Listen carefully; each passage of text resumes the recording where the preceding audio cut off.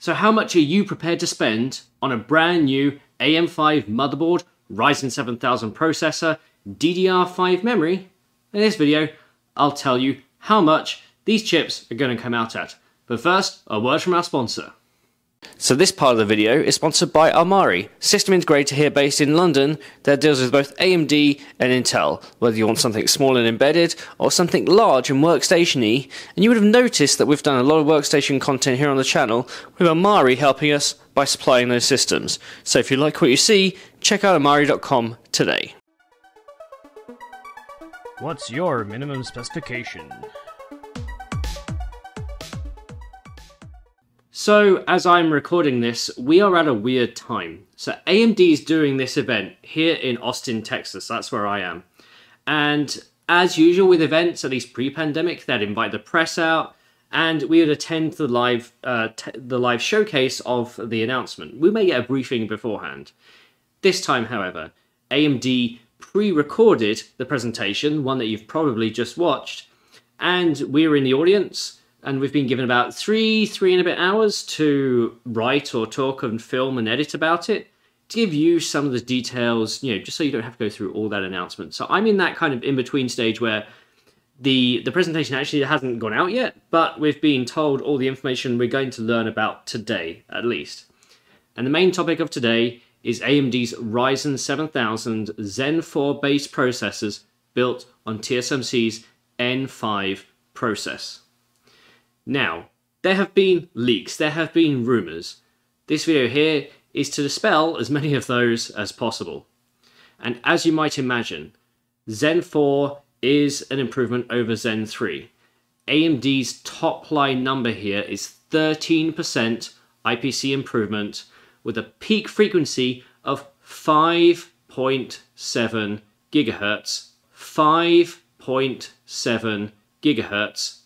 5.7 gigahertz single-threaded. Now that's a lot of bits. That's a lot of hertz, and it's going to hurt a lot. Well, hurt a lot. Well, we'll see. The thing is, AMD is showcasing this as the fastest gaming processor on the market, the highest compute processor in the market, and the highest frequency ever recorded on a desktop processor at retail. And yeah, I can get behind at least a few of those. What did we already know? Ryzen 7000, up to 16 Zen 4 cores, 5nm DDR5 only, new AM5 motherboards with a new LGA 1718 socket, and we got into some of the details of all of that. But let's go straight first into what those processors are. As you might expect, AMD is launching again with the 4 processors that we typically see from Ryzen 9, 7, and 5. Before we go into the specs though, I should point out, these processors will be coming to market on September the 27th. Today is just speeds and feeds. We'll get more details before the launch. We'll go into some of that later in the upcoming weeks. But if you want to buy, September 27th is your date. So let's go over those specs. So we have 4 CPUs. Starting at the top, as you might imagine, is the Ryzen 9 7950X, 16-core, 32-thread. 4.5 GHz base and up to 5.7 GHz single-core turbo. AMD didn't talk about all-core turbo here, but what we have is 16 megs of L2 cache, that's 1 meg per core, which is a doubling from previous generations, and 64 megabytes of L3 cache between 2 8-core chiplets. This chip will have 170 watt TDP with a platform power tracking, as in it will turbo up to 230 watts in most high-end X600 or 600 series motherboards with the AM5 socket. This processor is going to retail at $699 USD. That's the suggested retail price. You can imagine in some markets it may be a bit more than that. And this is, essentially a $50 reduction in what the Ryzen 9 5950X cost. So AMD is bringing down the price of this processor. Next up, we have the Ryzen 9 7900X. This is a 12-core, 24-thread variant. So before, when we had 2 chiplets at 8 cores per chiplet, now we have 2 chiplets at 6 cores per chiplet. We still have the 64 megs of L3 cache, but we now have a 4.7 gigahertz base, so increasing the base a bit, and 5.6 gigahertz turbo. So, you're getting that sort of trade-off there. Still 170 watt TDP, still a 230 watt package power tracking, what you'll probably see in real life, with a 549 USD suggested retail price. Moving on to the more mainstream parts, we have Ryzen 7 7700X, 8-core, 16-thread, 4.5 GHz base, 5.4 GHz turbo, 32 megs of L3 cache, 105 watt TDP, and a 399 USD suggested retail price. I think those two match up with what was already in the market. And then Ryzen 5 7600X, this is the baby of the family, 6-core, 12-thread, 4.7 GHz base, 5.3 turbo, 32 megs of L3 cache, 105 watt TDP, $299 US. AMD didn't specify which of those come with a cooler, however they did say that AM4 coolers should be working with AM5 motherboards. So if you're upgrading AMD to AMD, your cooler should probably work, or you can reach out to the manufacturer to get a conversion kit. Out of these parts, just as a broad overview, I think it's kind of impressive we're seeing these frequency targets. That 12-core 24-thread with a 4.7 GHz base looks interesting. Though, there's obviously going to be that tassel of do you want 6 cores per chiplet or 8 cores per chiplet, because you're trading off, cache per core and what have you. But what AMD is saying here is a 13% raw IPC uplift over a geo mean of certain workloads. And I'll put the workloads up here to show. What we have on the low end side of improvement increases is from AMD's CPU-Z single thread with only a 1% gain. That seems pretty low. Fortnite 3%, GTA 4%, things like Puget Bench, Adobe Lightroom 5%. That's on the low end. On the high end, we have things like Dolphin Benchmark, Watch Dogs Legion, F1 2022, anywhere from 32 to 19%. This is all done with AMD's internal testing, so obviously when we get the chips in, we're going to have to verify that. At 4 GHz fixed frequency on 8-core, 16-thread setups. They're using the geomean here, so it means the fact that we've got a couple of high numbers and a couple of really low numbers means that they don't affect the average as much. To be honest, AMD's numbers here, it's a mix of single-threaded, multi-threaded, and gaming workloads. Normally when we talk about IPC, we normally talk about specifically single-threaded workloads.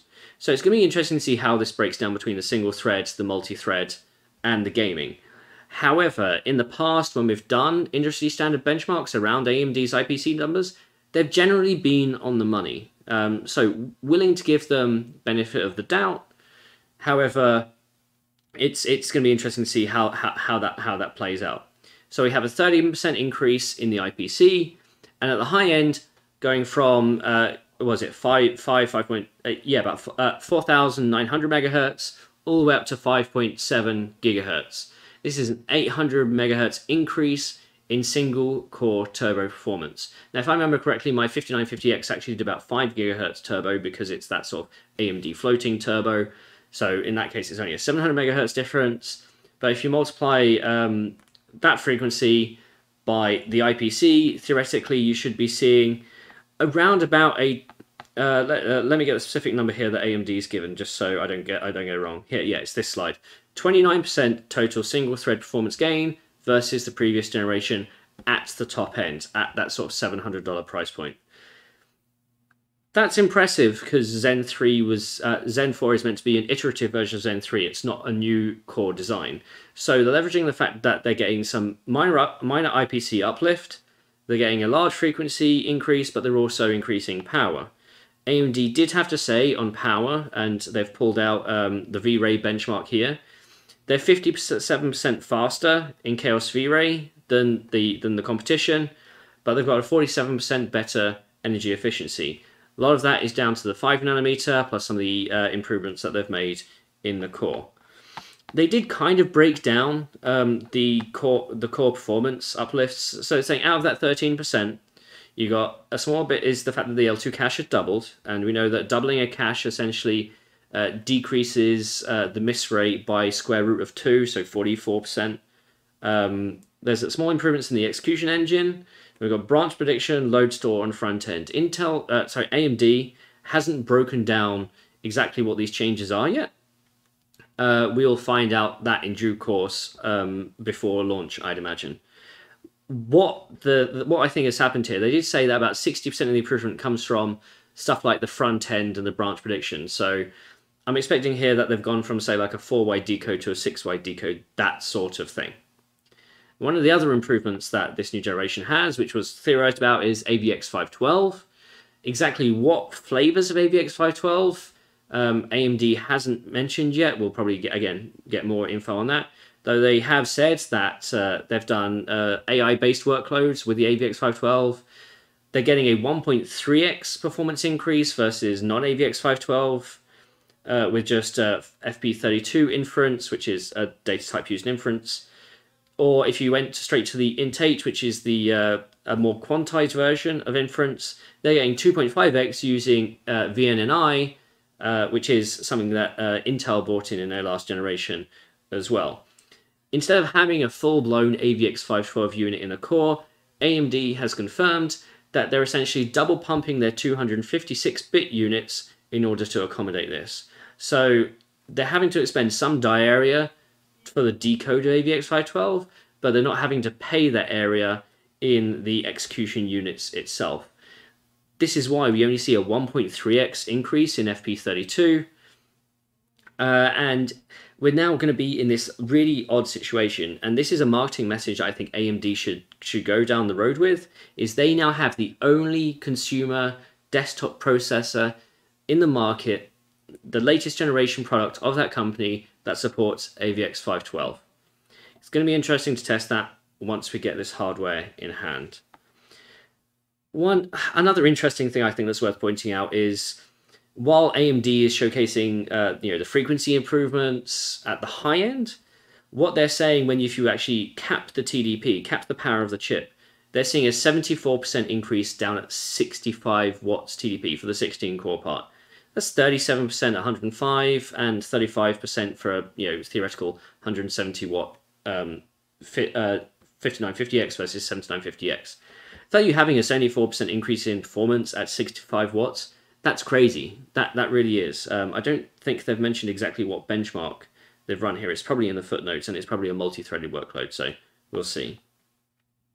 One point to mention on the 5nm process used in these chips is that it is TSMC's 4th generation FinFET. What they actually said is they've done an amount of design technology optimization with TSMC, such that this is essentially an N5 HPC version. And I know that TSMC have an N3 HPC version because they've already presented that in an event. I actually want to do a video on that. But the point is, if you are a big company like AMD, like Apple, like Nvidia, you can go to TSMC, you can go to a Samsung and say, look, we want an optimized version of the process just for us based on the way we build our cores. And TSMC will go do that. It takes a lot of time, but you effectively, the saying is that you effectively gain a node's worth of performance by doing that work. If you just use a standard cell libraries off the shelf, send your chip away to get manufactured, then you get a certain amount of performance. But if you actually do the hard work in co-optimization of the design, then you get an equivalent nodes increase in performance. So it's interesting to hear AMD talk about that.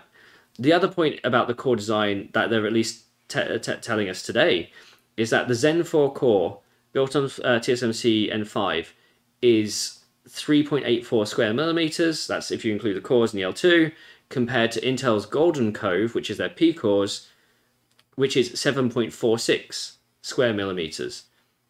So we're getting AMD saying they've got almost 50% better area efficiency than the competition, and also 47% more energy efficient than the competition. Obviously, Intel has its also next generation to come out, though it'll be interesting to see where the performance gains lie there. We did get an example of the CPU roadmap, so AMD confirmed that there is going to be Vcache versions of this coming next year. I think they said the beginning of next year, though I'll have to double confirm that. There's going to be Zen 4C on the Enterprise, and then Zen 5 going on to 4 and 3 nanometer. They just say Zen 5 is coming 2024, so bear that in mind. I did see on one of these slides, I can't find it now, that I think the all-core frequency of the 7950X is about 5.1 gigahertz. AMD has some numbers. I guess I'll throw up this slide. Geekbench single thread performance showcasing it scoring 2275 for the Ryzen 9 7950X. So there was an opportunity to ask questions at the end. I asked the one that I always ask Lisa about Threadripper, about whether the standard Threadripper is now essentially dead, and what about Zen 4 coming to Threadripper. So there was a slide from Financial Analyst Day that said Zen 4 Threadripper, but it didn't say Threadripper Pro. The answer I got was actually from David McAfee, who runs a client PC business. He said that Lisa said they're very cognizant of the market. David says that where it makes sense, we'll introduce those products into the ecosystem, which is kind of the generic non-answer. But they say they are hearing the customers that enjoy those products, where they need them, where they want them. AMD did say they're not going to be capacity constrained with Ryzen 7000 series. So that's interesting to hear. And they also had a one extra thing, which is now their new thing, the one extra thing at the end of the presentation. This was that RDNA 3 is coming. It's running in their labs. It's using 5nm chiplets, so we have a chiplet-based GPU, and it's offering 50% performance per watt benefits over RDNA 2. So that's RDNA 3, and the picture that they showed a standard Radeon GPU heat spreader, and it had like 3 red lines on 3 of the fins, because RDNA 3, I guess. So, I mean, I do have a bunch of questions that I still want to ask AMD. Though at this point, I think if I ask them, I probably won't be able to tell you the answers, at least until launch date. Things like ECC support, things like overclocking. They did say a little bit about overclocking, saying how they do have extended profiles for overclocking now called AMD Expo. Let's see. Oh yes, in terms of motherboards, they're saying that they're committed to supporting AM5 out to 2025 plus. So it's what, 2022 now, 23, 24, 25. That means Zen 5 is coming out in 24, Zen 6 will probably get out in 25, Zen 7. So realistically, I expect AM5 to support at least Zen 4, Zen 5, and Zen 6. Zen 7 I'd put a question mark on. But they do understand that they have to be committed over a period of time. The one argument is AM4 maybe went on too long, and there was a delay to go into new technology, especially now we have PCIe 5 and PCIe 6 is now a fast follow-on. Will future AM5 products support PCIe 6, and how does that confuse everything? Because some of the motherboards that even are coming out with these chips today, or at least later this month, some of them are going to be PCIe 4 only, some of them are going to be PCIe 5 only. We're going to get PCIe 5 storage in November. That sort of thing. I was actually sitting next to the rep from Ryzen, and he nudged me and said, if you ask a Ryzen question, I'll give you a roadmap. But unfortunately, I had to ask the Threadripper question because that's what I do. I'm trying to think here, what else? Yeah, okay. So die area versus Zen 3 is down by 18%. Alongside with the doubling of the L2 cache, they've also increased the size of the op cache by 1.5x. So if you're interested in the raw core design, we at least know that today. New front-end design, I've kind of gone over that. They did give some gaming numbers. So at 1080p gaming, they're expecting a plus 15% improvement over the 5950X. They didn't talk about 4K. They didn't talk about ultra settings. They'd say at 1080p that number ranges from say 6% in Borderlands 3 to 32% in Dota 2. What I expect to see is the chips and the motherboards come out on September 27th. People go buy them. There'll be a few weeks of BIOS updates because it is a new chipset and just getting those things right. I wonder how complete AVX 512 is, even though you could argue that's kind of like a minor thing. One thing we didn't touch upon was the I/O die on these processors. So we already know the I/O die on Ryzen 7000 is going to be built at TSMC 6nm. So that thankfully should be lower power, and the Infinity Fabric between them should be lower power. There's also going to be integrated graphics inside, integrated RDNA 2, though we expect that this just to be the minor, like 1 or 2 compute units. It's literally just enough to have your HDMI attached and be able to debug your system. It's not going to be there to do any additional compute resources or anything like that. It's essentially going to be a backup. And if it's if there's a die cost that's almost insignificant, then it's probably a worthwhile addition. That being said, we have currently seen motherboards, say from Asus, that are actually dropping the audio from the motherboard. Yeah, we've seen motherboards before just drop the video outputs. So it's going to be swings and roundabouts. With the motherboards, the X series is coming out in September. The B series, B650, B650 Extreme, they're going to come out in October or November, I think. I think it was October. Yeah, October. And yeah, with both X670 and B650, there's going to be an Extreme version, which is PCIe 5 graphics and storage. The non-Extreme is just going to be PCIe 5 storage. And there might be another one below that that's just PCIe 4. I still have a lot of questions. I really want to know about the core microarchitecture. I want to see what's changed with the caches. I want to see how they're doing the AVX 512, because that's going to be important for a certain amount of tests. Yeah, it's not really a consumer type of instruction set. It may pick up steam. I don't think AMD's putting many resources behind software vendors or ISVs to actually go support it that aren't supporting the Intel versions already. Be interesting to see what the overlap with Intel's AVX 512 is going to be. And, you know, speaking to people like Mike Clark, to Joe Macri, I don't think Sam Nafseg is actually at this event.